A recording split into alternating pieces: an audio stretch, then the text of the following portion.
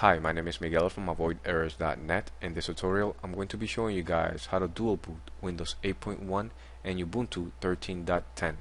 Now, first, we need to download Ubuntu. The link is in the description box below. Once you're there, download the 32 or 64-bit version of Ubuntu 13.10, depending on your current operating system.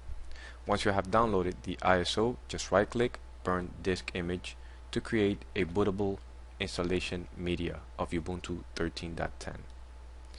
Now, go to your desktop on your Windows 8.1, right-click Computer, Manage. Select Disk Management. And now here I have only 2 partitions, so I'm good to go. If you have 4 partitions or more, I do not recommend continuing with this video tutorial, for your dual boot might not work. Now, with the Ubuntu disk in the disk drive, go ahead and restart your Windows 8.1. It will immediately boot from that disk. If it doesn't, you need to change the boot sequence in the BIOS. The link is in the description box below. So select the language, install Ubuntu. It's optional to download updates and install third-party software. So click on Continue. Here select Install Ubuntu alongside Windows 8. Continue. Now, if we had an additional drive, next to select the drive, you can click on the drop-down and select a different drive to install Ubuntu. In this case, from my current drive, I selected 20 gig for my Ubuntu, leaving 32.4 for my Windows 8.1. I'm not going to install Ubuntu on a 20 gig partition.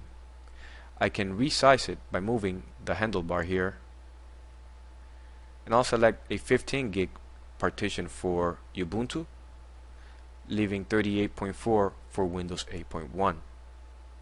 Once I'm done, install now.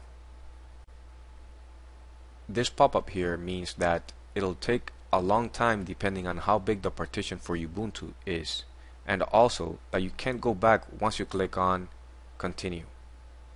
Select your time zone, keyboard layout,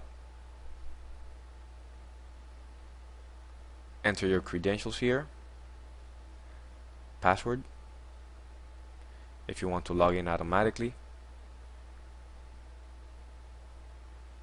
Oh, this is new.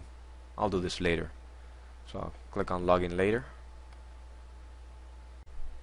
and I'll fast forward the installation. Perfect. Once it's done, restart now.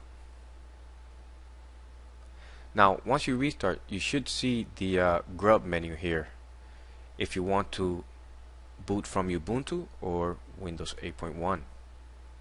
I'll select Ubuntu in this case, and it's done. Thank you for watching this video. My name is Miguel. If you have any questions, feel free to post them in the comment section below. Thank you.